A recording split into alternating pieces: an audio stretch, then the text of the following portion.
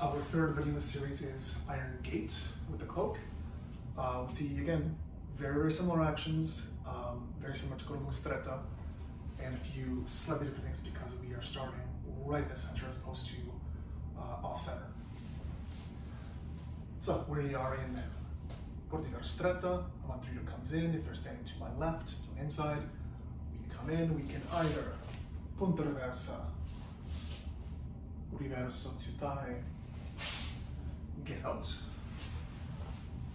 Just like in Corlungo, we could also just go directly to a mandrito to the thigh, if that is available based on the height of their cloak, and get out. Or we could also give a stoccata to their flank.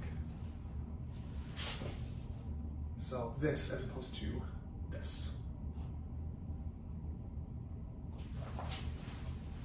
We can also just use face guard because that's a great option as always, and have the weapons together. Anytime Mandrito comes low, we just pull the lead leg out of the way and thrust. Again, with the assumption that I'm reaching out, I feel nothing, so pull that leg back.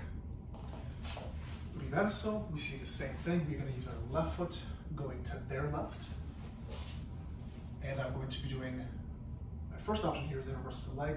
My second option is a punta reversa to the chest, or thrust to the chest. So here, we're going to step across. As we're obstructing their vision, we're hitting them in the right thigh. So we're here, we step across, cut to the thigh, or make that thrust. Again, making sure I'm not messing up my hand positions, not interfering with my thrust. So I gotta make sure that I am high enough with this so it doesn't interfere, it doesn't weigh down my sword.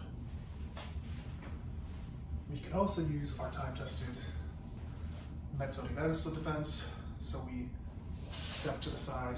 This is here, so it goes directly into the imbrocata.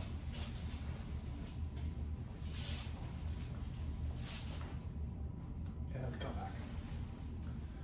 Reverso to the leg. We have a time-tested ridoppio and imbrocata combination. And if I was treating this as being, trying to do counter thrust, reach out and entrare, feel nothing, pull the leg back, but stay in measure. As for thrusts, it's in imbrocata, we're going to step to the right, come up underneath, and thrust with imbrocata on our own. Or we can use the overhand reverso. Because of the way how long this is, in sword dagger we could do underhand, but here we have to do overhand because if I try to go underneath my weapon, I'm going to get caught up. So it's important that as I'm doing this is that I'm raising my hand, my right hand, before my left hand goes over. So there's a little bit of a right hand, left hand. So I got caught there myself, let me try it again. So I raise it up, step around, cut to the right side of the head. Finally, we have the stoccata. The most obvious response is just to use entry guard, thrust to the chest, and then we're gonna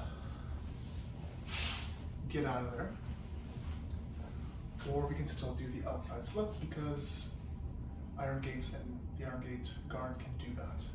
So same thing, I want to bring this up and then guide it with my left hand.